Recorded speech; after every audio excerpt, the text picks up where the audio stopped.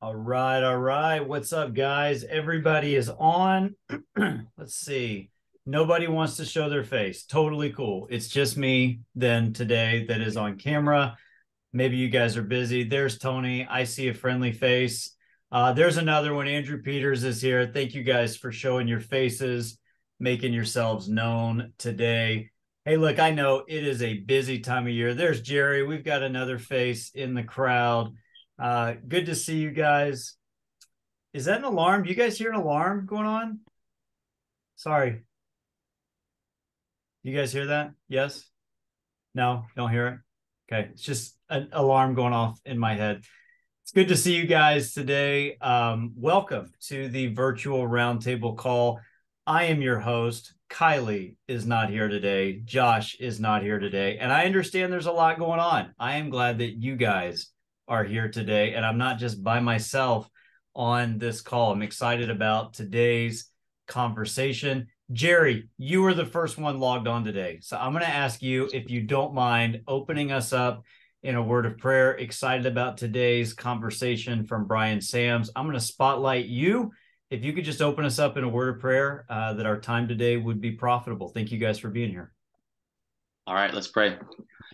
Lord, we just thank you for another opportunity, Lord, just to be here and to gather as men that you've chosen to lead your churches, to shepherd your churches, Lord, and to be a part of the ministries at our local churches. Lord, I just pray that you would be with Brian Sams this morning, Lord, and allow him to just to speak into our lives, Lord, on this subject. Lord, allow us to be attentive to the things that he will share and find those ways that we can adjust and to add to the ministries that you've called us to be in. Lord, thank you for each individual that's here. Lord, I pray that you would be with those that are out traveling, that couldn't be in this group this morning. Lord, I just ask that you would bring them back safely next week. In Jesus' name we pray. Amen. Amen. Thanks, Jerry. Appreciate that. Good to see you guys. Good to see you on another Tuesday. We still got guys coming into the room. I don't know if May is busy for you guys or not. May is pretty busy for our ministry here. I'm sure that it is for many of yours too. I remember last year we were on a call right around June or July, and I was just swamped. I had so much going on in the summer. We try and do a couple missions trips. There's youth camps, there's VBS. It feels to me like summer is a very busy time for our ministry. And there were other guys on here talking in one of the breakout rooms, or maybe even in the main room, and they were like, summer's really chill for us. We don't, we have a lot of people on vacation. We don't do a whole lot. And I'm thinking, man, summer is no chill for me. But anyway, I don't know what ministry's like in this season for you. Hopefully it's getting nicer and a little bit warmer wherever you are in your part of the country or in your part of the world. We've got guys logged on here today. We've got others that are not logged on that are going to watch on replay. But we want to welcome all of you to being here with us today. As you can see, Kylie is not here today. Josh is not here today. And if you've looked through to see who's here, you will also notice that Brian Sams is also not here today. And I'll explain a little bit more of that. I'm flying solo today. On Sunday night, excuse me, I got a text from Brian Sams on Sunday night, and he said, "Hey, man, I hate to do this. And I don't know about you, pastors, but I hate to get a text like that. I hate to get a text from someone I'm counting on and depending on that starts out with, 'I hate to do this to you, but.'" And so Brian said, "I've had something come up in my church." He didn't elaborate as to what that was. He said, "But long story short, I am not going to be available to do that talk at that time slot on Tuesday." And I said, "Okay, well, let me think." And then he offered to send a video of the talk that he was going to do, which was a better idea than one that I could come up with. So Brian actually sent me a video yesterday. This is, I think, a 20 to 21 minute talk on the topic that he had planned. So I, with good conscience, still threw out the link this morning, still let you know that Brian was going to be doing a talk, 10 tips that will have a positive impact on your preaching. So what we're going to do today is have a little bit of grace with me. I've never shared screen and shown a video before. I hope that you're able to hear. But when I start playing it, just give me a thumbs up if you can see Brian and hear Brian. He's obviously not live. And then when his video's done, we will stick around and do some discussion on the topics. Okay, so that's what we're going to do today. We're going to go live right now to him in his recorded video. I'm going to share screen. Let me see here.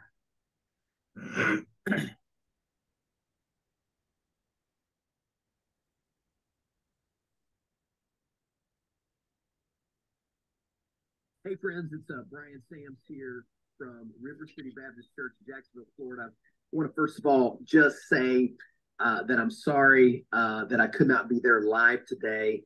As many of you would know, sometimes in your church things just come up, and I had a last minute unavoidable conflict. And so I want to apologize to Jason and to Josh and to all of you for not being in person with you. And I always enjoy these coaching times, these roundtable discussions. And so I know I've benefited from them myself. And so, but what I decided to do to make up for my failures was to go ahead and give you some content on the topic that I wanted to speak on. And so I'm going to do this, and then you guys are going to break out into your discussions, and hope it's helpful. Of course, if you ever need anything, you ever have any questions, you can reach out to me. Jason and Josh, those guys can feel free to pass on my email or my cell phone even, and I would love to be a help to you if I can. Hey, so here's what I want to talk about. I got just a few minutes to do this, and I'm going to do a quick brush by. I'm going to speak to you for a few minutes on 10 ways, 10 tips that will have an immediate positive impact on your preaching. 10 tips that will have an immediate positive impact on your preaching. Now, let me give you just a quick background brush. I don't claim to be a preaching expert by any means. One guy online recently nailed me and said, you're not as good of a preacher as you think you are. And I said, well, you're probably certainly right about that. I don't think I'm a great preacher at all. But I have had the opportunity over the last 15 years to teach homiletics. Yeah, no worries. Yeah. Yeah. And I've had the opportunity to evaluate well over 3,000 sermons from college students. And it's interesting that I have just seen things repeated over time that I've been asked or that have come up. And the truth is, I've shared a lot of these things with a lot of people that I've had a privilege of coaching them in preaching, particularly college students and even some pastors. I will say that I'm excited this fall to be releasing this content in a full form. I'm actually going to be releasing a book in November. The title of the book is going to be The Whetstone, and it's 100 strategies to sharpen your sermons. And I'll be giving a lot more content about that this summer. And so today is a little bit of a sneak peek into some of the things that I'll be talking about. So when I want to try to help somebody with preaching and teaching, there's so many things. In fact, my research in my book will be the 100 tips stretched out over 10 categories. So 10 big categories of preaching, and then within those 10 categories, 10 tips for each category. And so, but if I were starting from the very beginning with someone and just saying, hey, look, this is foundational. These are some things that you need to put in as foundational to improve your preaching, I would go all the way back and I would start with preaching in the sense of preparing to preach. And so these 10 tips that I'm going to give you today are mostly about preparing to preach. If I were to ask you what is more important, preparation or delivery, I would sure hope that you would say preparation. And there's a lot of reasons for that, but one of the most obvious reasons is it doesn't matter how well you can communicate. It doesn't matter how good of a preacher you are. If you do not have good content and you're not well prepared, it's going to be a difficult thing for you to be an effective preacher just on that one particular account. So being prepared to preach, sermon prep, if you will, is no doubt the most vital thing about preaching. So I'm going to give you 10 things. I'm sending these notes to Jason as well. And so hopefully you'll have maybe a handout or at least something you can take away from this lesson with, because I'm going to kind of have to go through them pretty quickly here. So here are 10 tips about sermon prep that can have an immediate positive impact on your preaching. Number one, commit to sequential exposition. Now, expository preaching is a huge subject. Simply, as most of you probably know, just means to draw out of the text its intended meaning, to expose. Ex in Greek means out of. It means to draw out of the passage. The opposite would be eisegesis, reading into the passage. So I would assume that many of you believe in expository preaching at least some level. With rare exception, the best thing I think that you can do for a church, even for yourself for that matter, is to preach through the Bible in sequence. That's why I said sequential exposition. Now, there's no right or wrong way to do this. I'm just simply telling you I think it can be a real advantage to your preaching. There is an advantage really for you. The preacher avoids the stress of trying to determine what to preach. Like me, for example, I'm in a very busy season of life right now, as I know all of you are. I'm raising young kids. I'm pastoring a growing church. I teach college classes. I operate a ministry called Church Advance. It has a conference and coaching and all sorts of other applications. And I'm busy, and I know you're busy. One thing that keeps me grounded is the consistent and sequential teaching of the Bible, literally knowing every passage and the thrust of every message for the coming year is a peace and relief to me. When I say sequential, I'm saying preaching through books of the Bible, passages of the Bible in sequence. So I might preach one chapter one week and one the next week, or a paragraph one week and the next one the next week. And there's a way for you to plan that out over the course of time, that when you wake up on Monday, you're not trying to decide what to preach. You can go ahead and begin your research for the sermon that is coming up. So when I say sequential, that's what I mean. So that's the first tip. Commit yourself to sequential exposition. Number two, consider sermon preparation your most important task. Obviously, pastoral work is complex. It's just not that simple. I understand that, and I know you do as well. The words pastor and elder and bishop explain the responsibility of church leadership, feeding the flock of God, administrating the church, providing an example of the believer, as well as a host of other things. I know for me, it's easy to gravitate toward responsibilities that allow me to check things off of a list. Administrative work can be rewarding when it's completed. Then, of course, there's the tyranny of the urgent. There's so many things coming at us. So many days look different than other days. There are times where you just have to drop everything and do it. So what do you have to do to compensate for all that? You have to consider sermon preparation your most important work. And I believe that that's the distinguishing factor of the pastor. He's the shepherd, he's the teacher. And so preparing food to feed sheep is your chief responsibility. And if you don't believe that, then it's going to get pushed aside, and you're not going to be able to give the kind of effort that you should or must give to it. So, number two, consider sermon prep your most important task. Number three, the third tip that can have an immediate impact on your teaching is this: prepare ahead. Prepare ahead. Planned expositional preaching alleviates the log jam that is oftentimes created by unpredictable ministry schedules. So think about going into a Thursday or Friday and all these things are still yet to be done. Something's not going to get done. Okay, the log jam is going to hit. So when I wake up on Monday morning, I start right into the task. And Monday morning and Tuesday morning are particularly the most important foundational times for me to start working on my sermon for the week. So prepare ahead.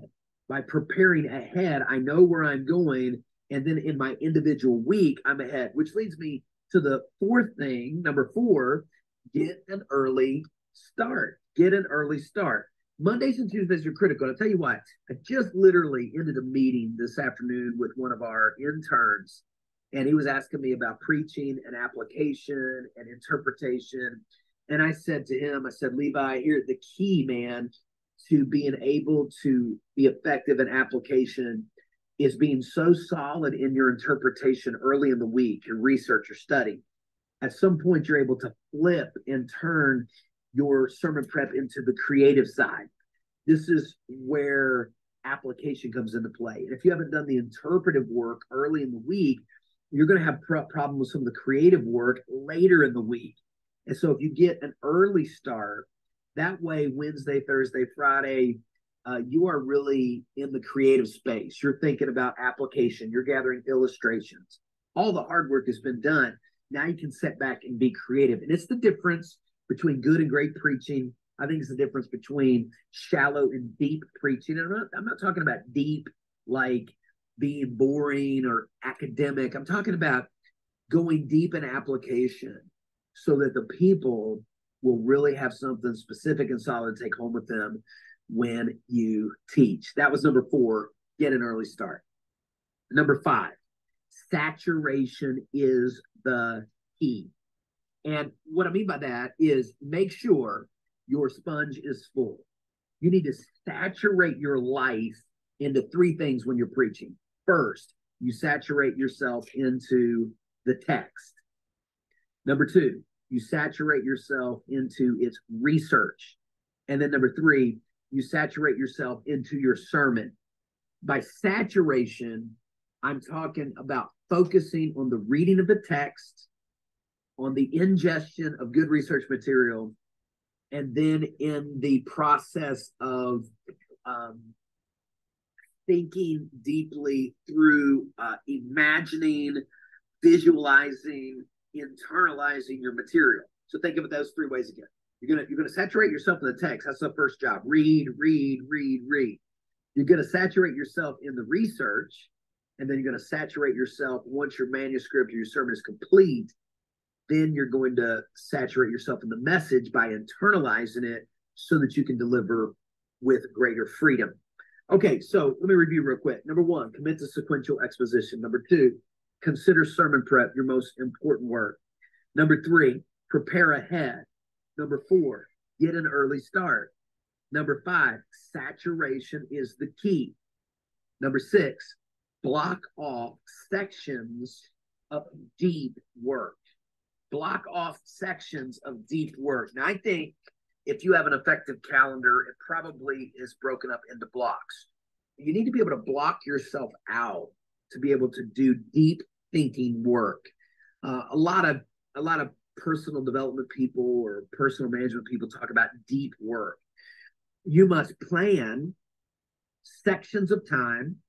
My schedule is broken up into morning, afternoon, and evening. Morning, afternoon, and evening. For me, my most creative and best use of my time for sermon prep is morning. That's when I'm fresh. That's when I think the clearest. That's when I can be creative. That's when I study the best.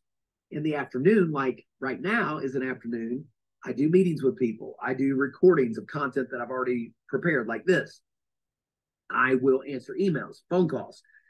Usually when somebody calls for a meeting with me or they say, Pastor, can we talk? Or can I call you? I'm typically going to say, sure. How about 1 o'clock or how about 2 o'clock?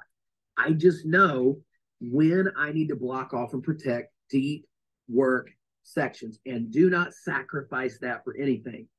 Go somewhere where you won't be reached. Find an off-the-grid coffee shop or restaurant. Use noise-canceling earbuds and focus on your task. Give yourself, I think, at least 1 3-hour uninterrupted block for sermon prep every week, and I think you'll find it to have a transforming effect on the output of your sermons. I love getting the messages back from guys that I talked to. One guy took a picture of his laptop and his earbuds, and he said, "Hey, I'm at the coffee shop for the first time in my life studying." It eliminates people stopping by. It eliminates people calling your church phone. It eliminates the 70-year-old dude that's always at your church, always wanting to hang around. It just gets you out of that space and allows you to focus.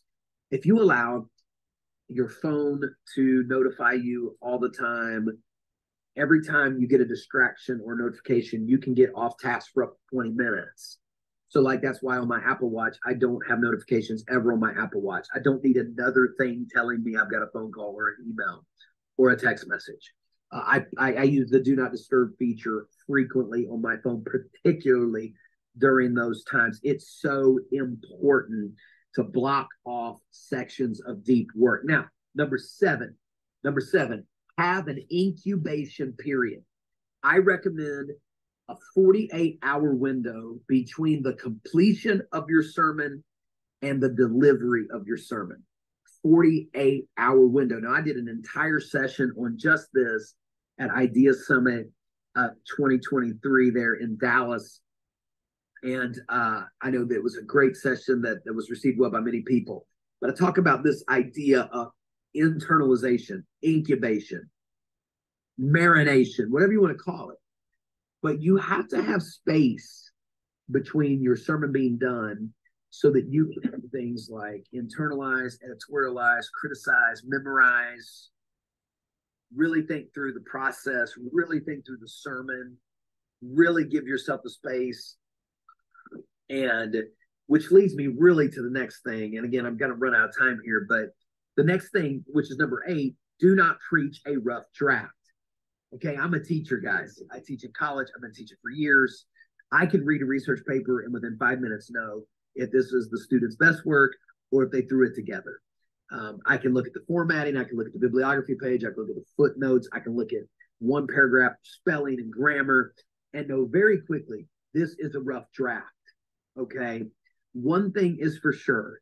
A seasoned teacher can always tell the difference between a rough draft and a final draft. All research papers should minimally go through a rough draft, an edited draft, and then a final draft. If you turn in a rough draft, your mistakes are going to be evident. Same thing is true with a sermon. If you preach what we call the quote unquote Saturday night special, you threw it together, you were cutting, pasting, and grabbing illustrations from, Ministry 127 or illustration.com or whatever. You don't have time for meditation, for incubation, for the thought, prayer, and the Spirit's guidance to improve and edit the sermon and bring it into its best form. You must criticize your sermon. You must editorialize your sermon. And you must, in large part, memorize your sermon. I'm not talking about memorizing for performance. I'm talking about internalizing the message in such a way that you can deliver freely without the need for notes. You may have them, but you shouldn't need them. And everybody can tell the difference between a sermon that is on paper and a sermon that is in your heart. So that's number 8. Do not preach a rough draft. Do not do the Saturday night special. Give yourself time and space to fix the sermon and edit it. Number 9, okay, be resource ready. Be resource ready. What I mean by that is the beginning of a series or even the preparation of an individual sermon can be most challenging. One of the ways that you can jump off of the starting block better is if you have resources ready to go before you start, okay? What I'm talking about here is knowing your tools and knowing where you're going. There are many helpful types of tools, but there are 2 essential tools, okay? Let me give you the 2 essential tools everybody needs for preaching. This is like a screwdriver and a hammer, okay? What do you need? You need reference tools and homiletical commentaries. Okay, what do I mean by that? Reference tools are things like dictionaries, lexical tools, historical backgrounds, encyclopedias. Okay, those are indispensable. Now, I use Logos now, and it has much of that in it. And so if you don't find a way, buy the sets of books, whatever you need to do, much of it is available on stuff like blueletterbible.com or other blueletterbible.org and other free resources. But again, I would highly recommend using Logos or some other tool like that synchronizes these kinds of resources. But reference type works. You need to know those things. Number 2, homiletical commentaries, meaning commentaries that are designed with exegetical work and the preaching moment in focus. Let me give you a really good example. I don't have much more time, but Crossway's Preaching the Word commentary and Wiersbe's B series or Bible exposition, those would be 2 examples of homiletical commentaries that really, really, really help you out significantly. Some commentaries are just not useful. Devotional commentaries are not good for interpretation. Technical commentaries are over most people's heads. That's why I say homiletical commentaries are very good. Now, finally, number 10, you want to improve your preaching. Let me encourage you. Avoid man's influence. Okay. Avoid man's influence. What do I mean? A big mistake preachers can make is to immediately jump into commentaries, other people's sermons, or articles to begin gathering material for their sermons. You may even be tempted to use curriculum or other pre-packaged sermons that people sell. I recently saw an Advent series for sale, or even more recently, an Easter series. Here was the promotion for the Advent series. With the business of Christmas, let us take one thing off your to-do list, and that one thing, of course, was preparing your sermons. That is terrible. Okay, it's terrible promotion. Actually, it's great promotion, but it will be a terrible path for any preacher to walk down. It sounds great if you're talking about the convenience of online shopping or a gift card, but it's a terrible idea when it comes to sermon prep. God's people need to hear thus saith the Lord, not thus saith Dr. Whoever. Well, guys, look, I've extended my time even 30 seconds longer than I needed. Obviously, I could say so much more. If I could help you in any way, let me know. Jason has a set of notes to give you, talking points, I guess, to go through. But, man, I sure love the Idea Network, and I love you guys, and I hope the best for you. And here's to better days of preaching ahead. God bless you guys.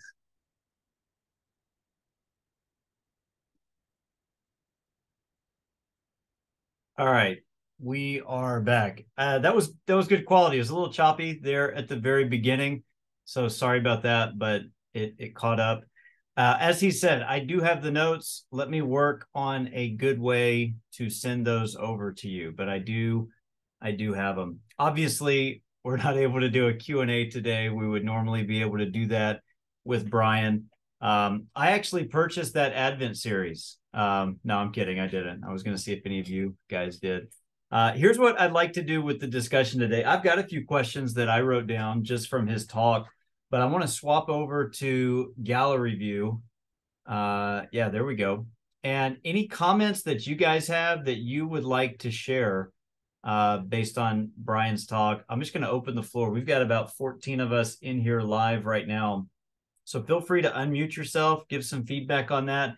And whoever wants to go first can, and I'm going to figure out how to send you guys his transcript, his notes from today. Anyone want to start us off?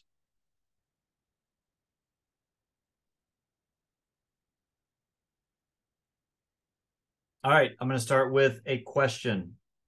What was the most helpful tip to you that Brian gave? Obviously, I'm excited about his book coming out. I had not heard that until he said it at the very beginning. So I'm excited to see what all those 100 tips are. But of the 10 he gave today, what was the most helpful tip to you personally? Anyone want to start there?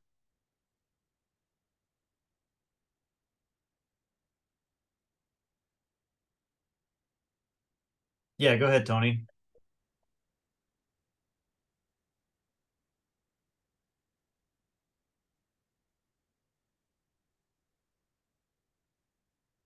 See if we can get you unmuted here.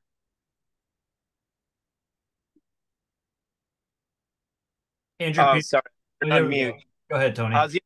The idea of letting it marinate that last 48 hours, I try to do that, and I can feel the difference of when I don't do that, because then you're able to preach the message over and over in your mind, and that helps you get away from your notes. The more that you have it on your heart and your mind, the more you share it that way, and you're not tied to your notes to try to figure out what you're saying next. So I try to do that, but hearing him say that really kind of solidified that. So I thought that was great.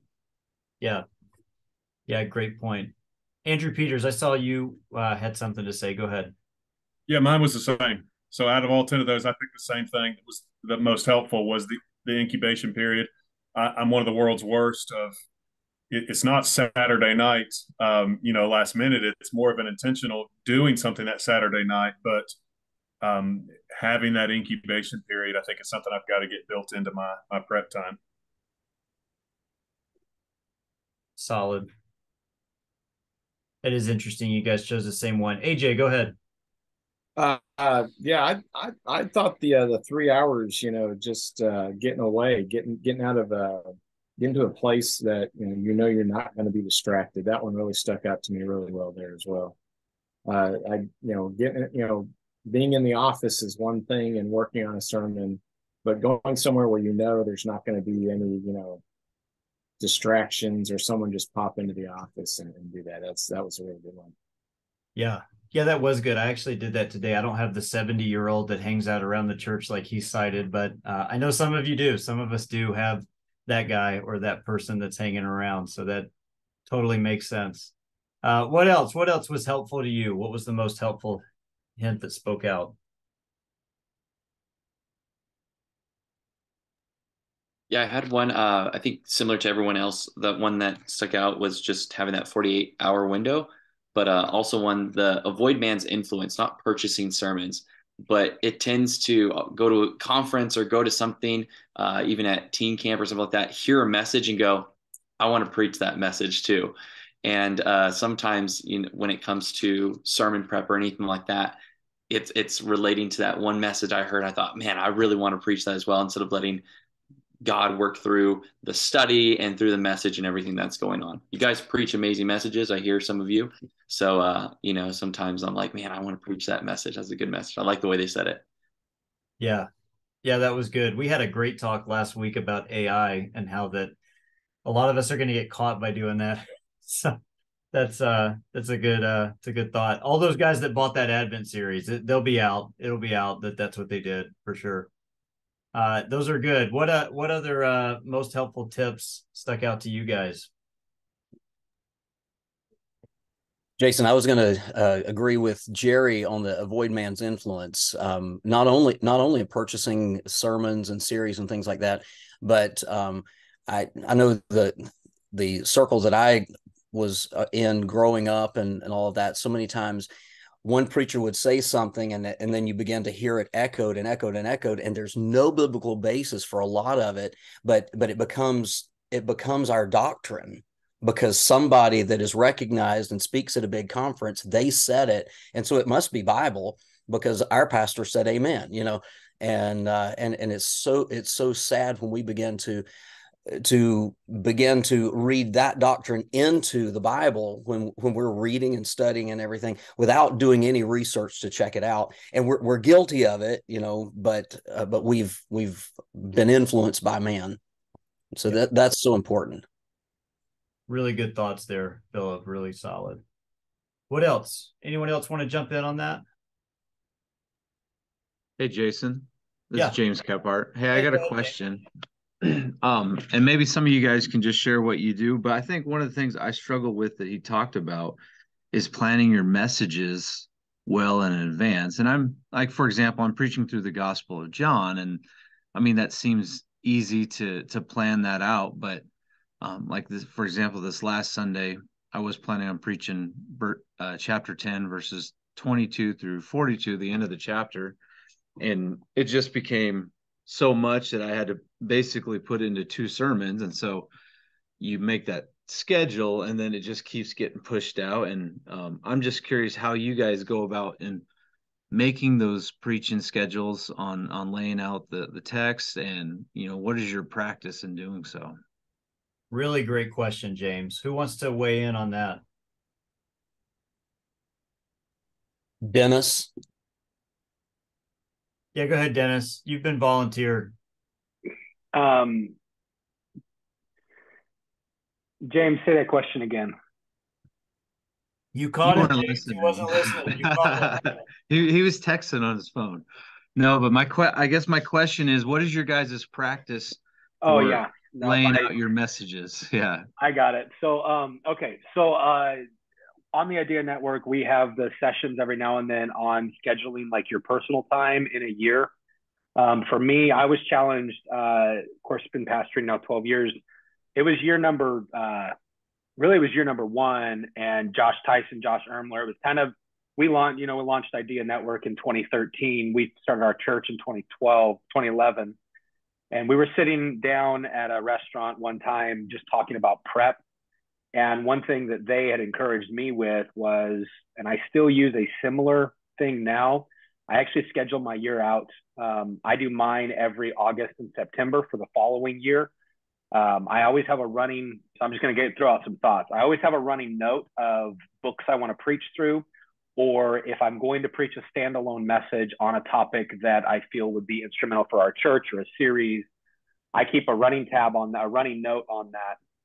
And then when it comes to August, September, I plan out like where I'm going to be for every message for the entire year. I don't necessarily plan out like, here's the specific 3 or 4 points that I'm going to do, and here's the illustration I'm going to use. Here's the direction. So like for me right now, I'm preaching through, we just finished a series called Hope in Darkness. That was just the first 3 chapters of the book of Luke. I'm taking a standalone week for Mother's Day. Then I'll be 3 weeks in a spiritual gifts series out of 1 Corinthians 10, 11, 12, 13. And then I'll jump back into the book of Luke in a new series called Encountering Christ. And so it's still an expositional study, but it's something I mapped out last year. And we're actually only going to Luke chapter 9. And then I'll take a break and I'll jump back in that series in 2024 for a new series from Luke 10 to Luke 24. So the challenge that was given to me by Josh Ermler and Josh Tice years ago when we were talking through it was just scheduling it and then giving some grace period. So I build into every series 2 or 3 weeks that maybe I can fluctuate, or I'm going to get asked to preach somewhere, or I'm going to be sick or something like that. I try to build all of that in to my schedule. It's helped me. And then building the breathing period has helped me too, because then I'm not bound to, well, I have to preach Luke chapter 4 verses 1 through 10 this week. No, I can combine it with week number 2 and take a break and just focus on something else. I don't know if that helps, James. That's awesome. Hey, really good thoughts there. I've noticed Tice doing that too, where he will preach through like a gospel and it's like a big broad series, but he'll chop it up into little mini series. I've noticed how he'll do that a lot of times, because our attention span, people are into like 4 to 6 week, 8 week maybe series. And when you're preaching through Matthew, you're not going to get that in 8 weeks, more than likely. And so I really like that model. Who else wants to jump in on James' question? That's a really good one. I'd be curious to know others of you. I'm gonna throw Philip under the bus, since he just threw Dennis under the bus. Philip, just get ready to answer, okay? What do you guys do? I was challenged to take some time away, like Brian was saying, the 3 hours a week or so.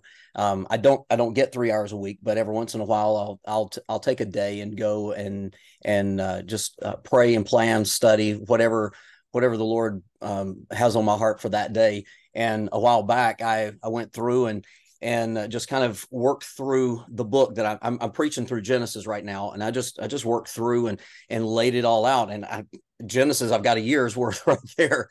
And included in there, just different things that like different times I'll be preaching away, or somebody's going to be preaching for us, special services, this and that.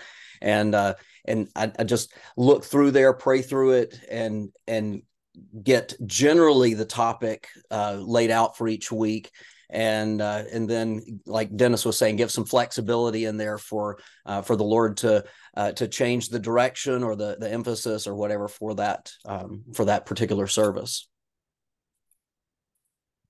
Right on. Who else wants to jump in on that? Yeah, AJ, I see you. I know something my brother does, and I don't know if this is really the question or not, but he does very similar to what Dennis does and plans his year out. But he takes a whole week actually in the fall there, kind of like you were saying, and he takes a whole week. He actually has used it to go and visit some of the major cities in the U.S. He kind of makes it a trip, but he also he prays through and plans out his whole year of preaching, those types of things. He's pretty good at that, but he also fits in, like Dennis was saying, with those times where he's gonna have a guest speaker in, or he's gonna have an opportunity for somebody else to step up in the pulpit, that type of thing as well. But and right along with what Philip was saying, he also I like how he takes a whole section of the Bible, and then he'll actually break those up into smaller chunks. That kind of thing is as well. But I like the thought of just getting away, getting, kind of taking that time to really look at your year. What is that going to look like, and pray through it through that week, for your year's messages, that type of thing. And so I know that's, I'm an associate guy. He's a lead guy. And so that's just something that I know that he shared with me, that he took that, that a week of time to be able to do that. And I don't know if that's really what James is asking. How do you plan that out for a year, or how do you just plan it out for, a single series or whatnot? Yeah. So just by a show of hands, how many of you that preach every week, you plan it out 52 a year? You plan it out about a year or so in advance. Anyone do it specifically that way? You've got the next 50 or so. Dennis does that. Philip does that. Sam's obviously does that. Okay. Cool. Hey, did that PDF come through on the chat? Are you able to? Okay, you got those. All right. Yeah. Who else wants to jump in? It could be a question, or yeah, go ahead, Dennis. I just want to say what AJ just said. So one of the ways that I do plan out what I preach when I preach it is I'm thinking about where our church is holistically, and maybe a goal or direction that we're trying to get. But then I also think about our big days that we build into. So most often, like it kind of depends on the year, but some years I don't take a break from a series to preach on Christmas and the Christmas season. Like I just incorporate a thought into whatever I'm going through, because it's all there, right? I mean, it's all about the gospel. But building that into your big days. So if I'm preaching through, trying to think of a series that I've done, but if I'm preaching through a series in 1 Corinthians, well, I know that we're doing the Lord's table on this day in the fall season. So I'm really going to plan that we're in 1 Corinthians chapter 12 on that week leading up to it, or the weeks around it, so that it's just kind of the two go hand in hand, whether that be an outreach day, if you're doing a old school family Sunday, or friend day, or something like that. Like for us, I already know in October 1st is our church. It's friend day. It's, just a big outreach Sunday. Well, I am preaching the passage in Luke chapter 8 or 9, where the follower of Christ is going to pick up his cross and follow me and come after. I'm preaching that message that day because it is a great outreach passage. So I kind of pick, all right, I know I want to be at Luke 9 on this Sunday. Now I'm going to space things out so that in between June, whatever the second week of June is, until October, 1st, I know I've got to cover Luke chapter 4 to Luke chapter 9 in those weeks. So now what does my breakdown look like? And how many messages per passage or per chapter? That's kind of how I plan it, is based upon my days or based upon big days that we're looking at. So just to follow up, Dennis, on what you just said, so you're looking at portions. You've got Luke. I'm going to start in Luke 1, and I'm going to get through this many verses this week. Do you do this on a whiteboard where you've got all the Sundays listed, and then you're charting out, okay, this is this special day, this is this special day, I'm going to try and get through this number of verses then based on this many here? Is that kind of what you're saying? It's like portioned? Yeah, so I keep a preaching schedule, and so it's a table. I have like 1, 2, 3, 4. I have 5 columns. So I have date, service, scripture text, sermon series, and idea. And it's a table broken up. So like right now I have it open. I'm looking at this next few weeks. I know that on May 14th, I'm preaching a theme message on Mother's Day, which I don't normally do, but our theme this year is Only Jesus. So I'm going to preach a theme message to our moms and our families about having Christ as the focal point. Then I know that the 21st, 28th, and 4th, I'm in 1 Corinthians 12, 13, 14. June 11th, I'll jump on Luke 4, and I'll be there until, like I said, October 1st. And then I start a series in Revelation the following week. But I have ideas. I know the text. I know what big Sundays we have, and that's all broken down for me. Got it. Can I have a follow-up question, Dennis? So go the year before that you plan out the year, right? do you find like your schedule tends to be like, is it kind of born out of what you're doing personally in your own Bible study that leads to, then this is what I'm looking forward to in the following year, that kind of thing? I mean, or are you like 6 months out when you start planning, for your following year, that kind of thing? I would say yes to both of those questions. I think it's born out of my own personal study, but then also like passages I know other guys are preaching on. I'm like, man, that's a really good series. Like, I'm going to do that. So like for me, next week, we're starting that spiritual gift series. I just preached through 1 Corinthians last year. I took, I think it was 18, 20 weeks, and I preached through the book of 1 Corinthians.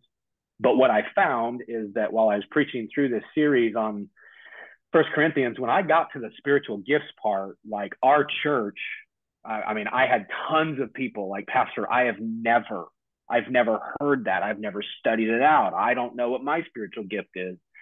And I was tempted to like just clear off a spot and take 3 or 4 weeks and just preach that. But I didn't have peace in my own heart about it. And so I put it in my preaching note, and I keep a notes tab on my phone where it's like future sermon series ideas. And so then I built into this year 3 weeks just on spiritual giftedness in the church. And that's kind of was born out of what I feel like is our church's need. But then I'm preaching through Hosea next year.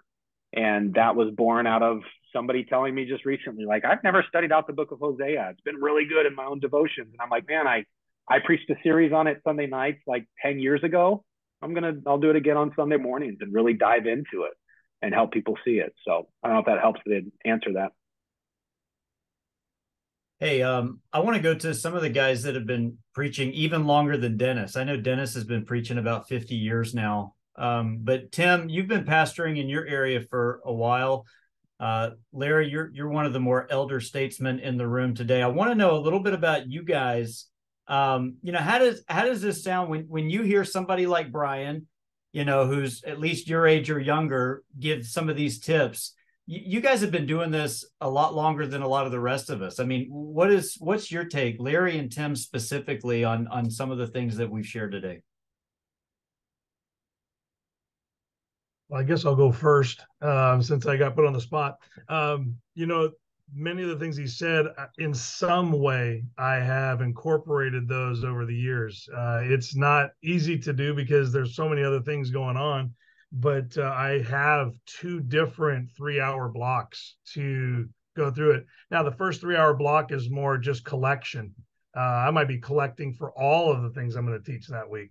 And then Friday, I have a 3-hour morning block that is about final assembly, because I want the 48 hours, because I'll run through that Friday draft 2 more times before I ever stand in the pulpit with it. That's just my plan. That's how I do it.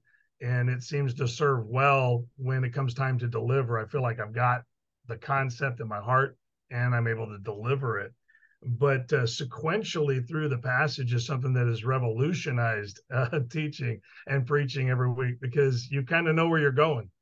You already have the map laid out in front of you, and God's pretty good at mapping things. And so I allow him to map where the church is going to go based on how I feel, like Dennis said, our overall health of the church is, where we need to go and what we need to preach. And so that's kind of it for me that I want to add in there or throw out there.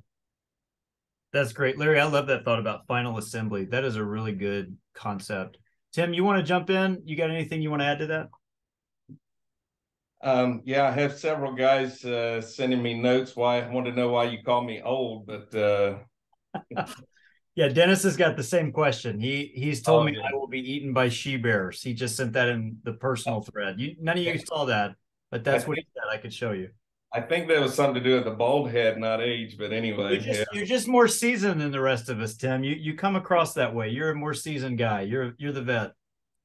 Well, I guess a couple of my thoughts on it. One, tips. I was like, I kind of looked at that critically. I'm like, okay, I like to look at a big picture and not the details. But and then my other critical thought was number 2. Consider sermon prep as the most important task. And I guess I kind of looked at that I think sometimes guys can spend 30 hours studying and no time with people and dealing with that. So I kind of was thinking, all right, how does that get applied? As I looked at the big picture, I thought, okay, the way probably about the last 10, maybe 15 years, I've taken my sermons, instead of looking at 52 messages, I look at seasons. So I got 4 seasons. So instead of 52 topics, I'll have about 4 or 5 topics. And then 10 or 15 years ago, I said, I really want one topic. So when I plan my calendar for the year, the way we deal with our finances, my sermons and everything, I think what is a need that we have as a church. So this year it was on joy. I just thought going through the pandemic and stuff, I want to kind of deal with some felt needs. So everything I've laid out what I'm doing for the year, not just sermons, but other stuff, is how can we focus on joy in the lives of people. So we kicked off the year and I asked Garrett to put a series together on Nehemiah, and he went through Nehemiah, the joy of the Lord is our strength. And then, so instead of 52 messages, I kind of think seasonally, and I do 2 seasons more outreach oriented and 2 more in reach on discipleship. And that just helps me because I get caught up in the details, and I've got to back up and think, okay, what is the one thing I want to do this year? What are the 4 big pictures that I can do? And then I kind of develop my stuff from there. So I have a lot of files on themes for the year, messages that I can incorporate. But I'm not a digital guy like most of y'all. I do it all on paper, and so I'm not as good to do it on my phone and stuff. So I have a lot of files, a lot of paperwork, and I kind of pull those things out. So that's big picture how I put my stuff together. But it's not just the preaching, it's the ministry that we do. It's me meeting with individuals and try to have one big theme for the year. Just helps me stay simple. Right on. I appreciate you sharing that too. And I think for guys that don't feel like they can bite off the 52-week plan, I love that seasonal idea. That's really helpful. Really good. Hey, let me ask one more question here, and then we'll get some final thoughts from some of you. Which of those 10 things do you struggle with personally? Like, you heard him say it and you see it in the notes. You're like, yeah, I know I probably could do that, but that one's a struggle for me. Are there any of those that jumped out at any of you guys?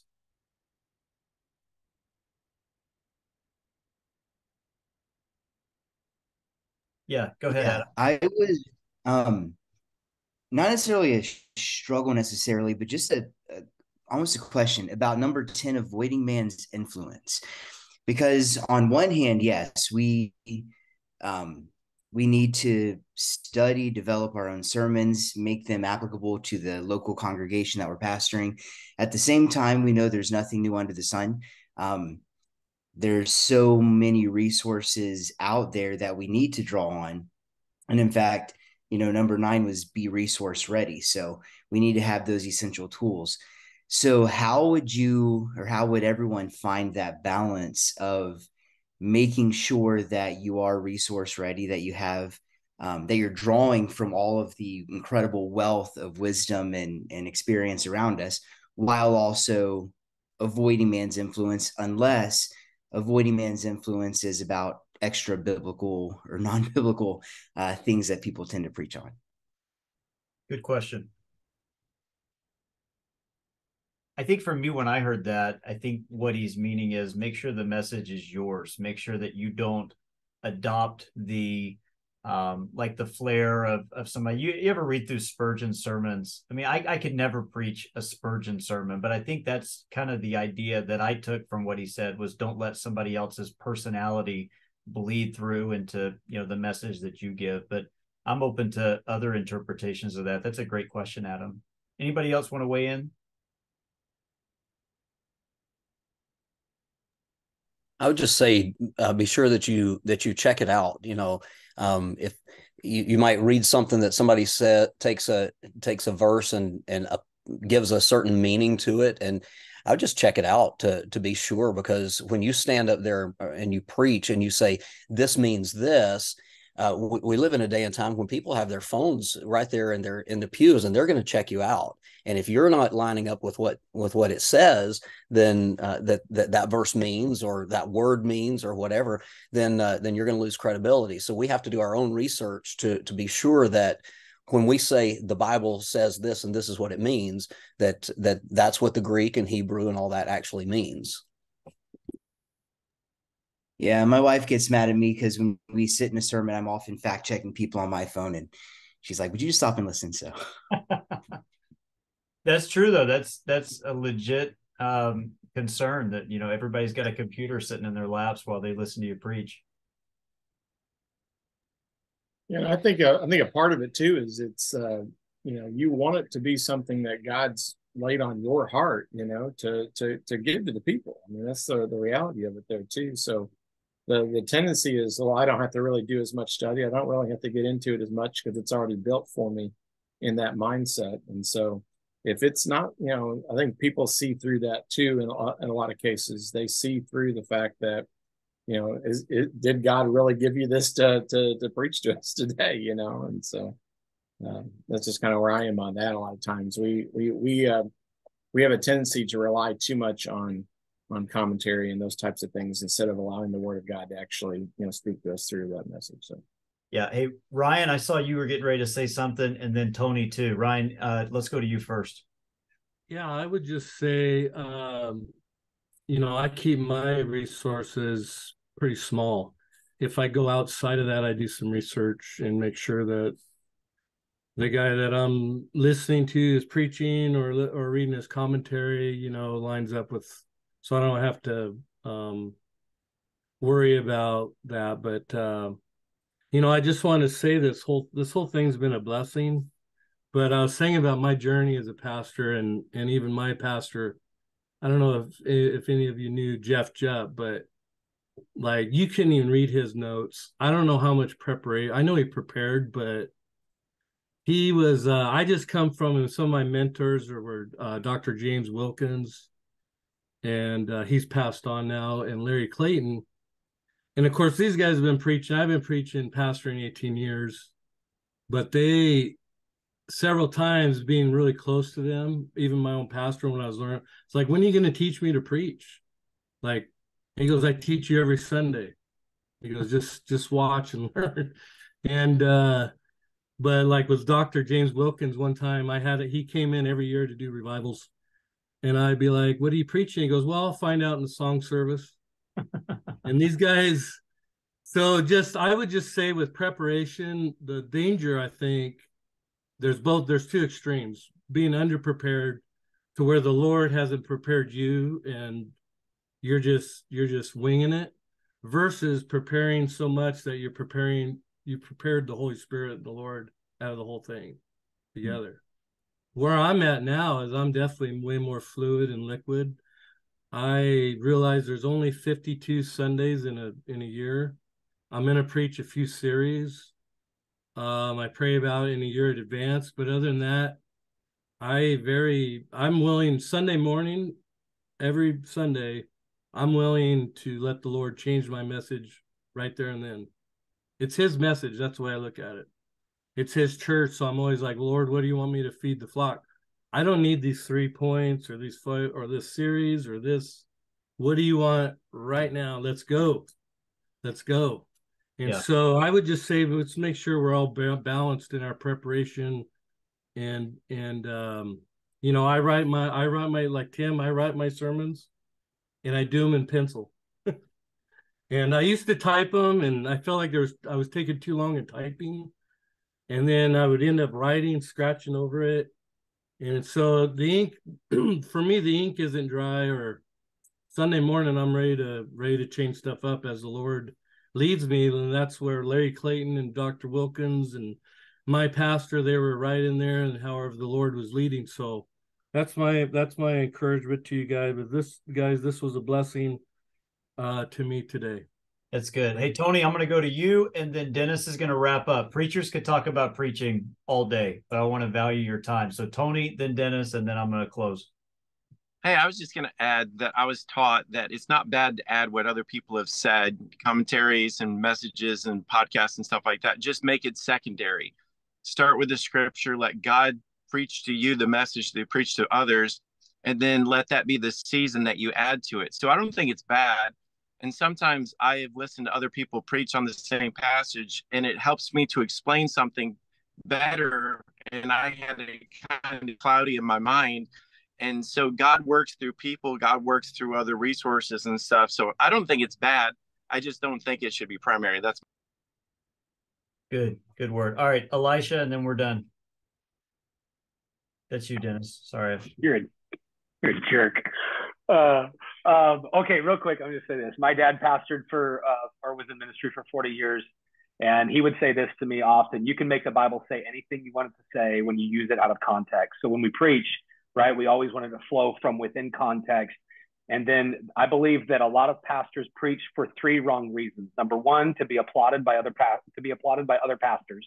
Number 2, to be appreciated by others, like those within their church. And number 3, to be accepted by their close circle, so their wife and their staff and things like that. But really our goal, right, Ephesians 4, is to be approved by God.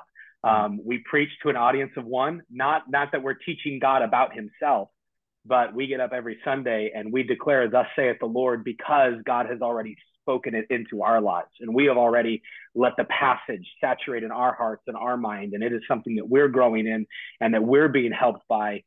Because I totally agree with what Brian said. People can tell when we throw out a rough draft. And it is something that has just challenged me.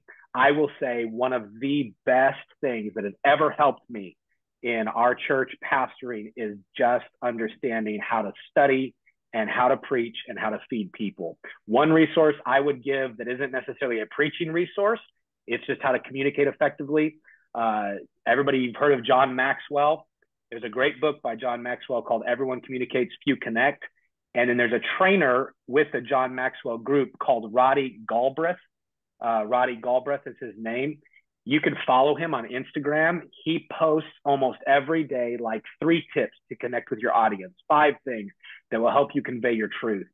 And just little things like that we as pastors can study out that help in our delivery, help in our study, help in our prep work, our illustrations, all of that. But it's for the purpose of being approved by God and equipping the saints for the work of the ministry. Awesome. Hey, that's a good one to close on. Hey, guys, 2 quick things as we've got Sam Rayner with us next week. That's going to be a really good conversation. Be here for that. And then Josh Tice will be back. He may be back next week, but he's going to be leading a discussion on the 23rd, just giving some testimonies. We're going to have a good time with that. So really mark those 2 on your calendars to be at. And appreciate you guys showing up today. Take care. Have a good week.